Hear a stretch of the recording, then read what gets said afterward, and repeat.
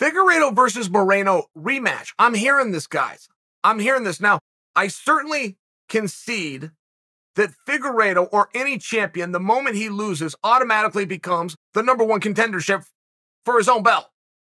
I get it. It works on paper. Here's the problem. That fight was not competitive.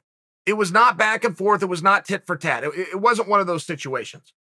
It was a mauling, absolute mauling by Brandon Moreno. So I only bring that to you because what I would like to see Figueiredo do, I don't think he's got his biggest problems in the cage, by the way. I think his biggest problems come the day before in the form of the scale. I would like to see him go to 135 pounds. One, I like him there. Two, on a more human level, the dedication that you must have to make that weight, and all of you can relate to this, right? Do you weigh less now than you weighed 2 years ago? Right? As human beings, we gain weight over time. So the older he gets, the more of a challenge it's going to be. It is truly, it's a life experience. I mean, the commitment that you have to make these weight classes, and we're in one of the very few industries on the face of the planet where they weigh you in before they let you go to work. That would be a lawsuit if any other boss tried to do that, right? I mean, it's one of those things. And I say that, and I try to stress it because you might not know, right? If you've never done that, if you've never tried that, you never tried to live that life or competed in something in high school where you had the weight, you may not know. And on a human level, and I'm just a guy that I had to do it myself. So at 185 pounds, moved up to 205 pounds, but life just gets better. All of a sudden, those days in the gym and the training, but having fuel in your body to go do it, you just feel better. You're in a better spirit. You're in a better attitude. Fight week itself becomes a lot less stressful. Trying to do interviews, trying to work out, even trying to sleep when you're dehydrated, very tough stuff. And I just know that Figueiredo, it's one way to extend your career. The less taxing things you can put on your body, including of the weight cut, the greater chance you have to extending your career.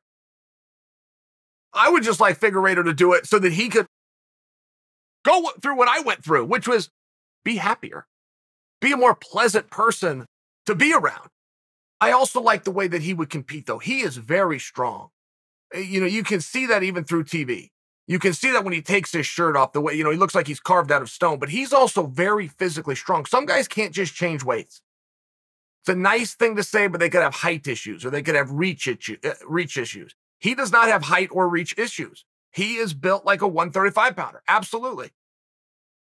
And as he's going to go and he's going to get older, look, he's going to go right to the top. I couldn't guarantee you guys that can beat him.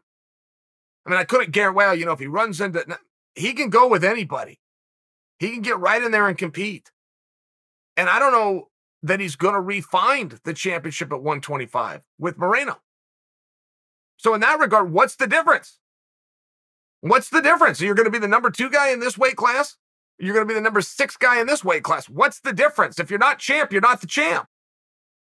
But this weight class can give you some parity. This weight class can make you happier. Your life can be better. Truly. I think he should give that a real good look. And there's always a misconception. We always make the mistake falsely of believing, right? If I do good at 205 pounds, I'm going to do great at 185 pounds. If I'm doing fine at 185, I'm going to do much better at 170. It's a misconception.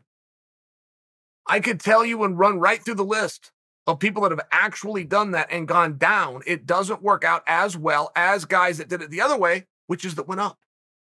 The guys that go up, that can get that extra workout in because they have the extra energy, that can be a little bit happier, that maybe are a little bit undersized, but they find that gives them a speed advantage. And it also helps their conditioning instantly. Instantly, your conditioning goes up if the other guys carry more pounds in you, right? It's just one of those things. But I think when you do look at 135 pounds and you look at Figueiredo, I think that it's very compelling. I think many of those matchups are going to be very fun. Told you Figueiredo is going to fight Dominic Cruz. I think you'd be thrilled.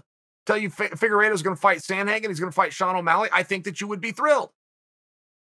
Down at 125 pounds, I mean, look, throw him right in there with Moreno right away. Otherwise, what's the point? He's going to go through a couple of guys and re-qualify for that championship match. What is going to be different, right? I mean, it's just one of those spots. And every now and then, Guy has your number. So what? Guy has your number. It's the way it goes. You got to wait him out. Wait till Moreno goes up to 135. Wait till Moreno stops doing it. Wait till Moreno gets beat. Sometimes that's what you got to do. 155 pounds, that's what all the guys had to do. They had a hammer in their way named Khabib. They all had to wait him out. How am I going to get to the top? I'm going to stick around longer than this guy because I can't beat him. That's the way it goes. It's the hand that I got dealt. There's nothing wrong with that. We're not looking down on the 55-pounders. It's a great way to go through life. It's a great strategy. I can tell you, a guy that's been in sport, one of the easiest ways and the surest ways to beat somebody better than you is wait them out. Can I hang in here longer than you can? I'm going to be here tomorrow. Are you? I'm going to be here the next day too. Are you? And you'll look around and no. The answer is no. Most guys are not. But that's part of the game. It's one of these deals, and I'm thinking about getting Figueiredo in there, but not in a championship match with Moreno. So that means he's a contender status. Okay, who's he got to beat to requalify to get that fight? And if he does requalify and get that fight, do we have any reason to believe it's going to be a different outcome? And is it a fight that we're even excited to see? I mean, these guys gave us some really good minutes. These guys gave us 8 rounds. But the point was still proved. The point was absolutely proven. I've always loved the idea of Garbrandt going down to 125. And I think if Garbrandt goes 125, I like the idea that he gets to go right in for a championship match. 25 could use some sprucing up. Figueiredo saved them in ways that he hasn't fully been recognized for. He saved them. He helped. He was very helpful. And now Moreno, with the first ever Mexican-born champion, he's going to go and have a great run as well. But there's some opportunity, right? There's some major opportunity. I like the Garbrandt idea. I don't really care what his record's been as of late at 135 pounds. That guy's a world champion. That guy's a world champion going to enter the weight class. My opinion, give him a shot.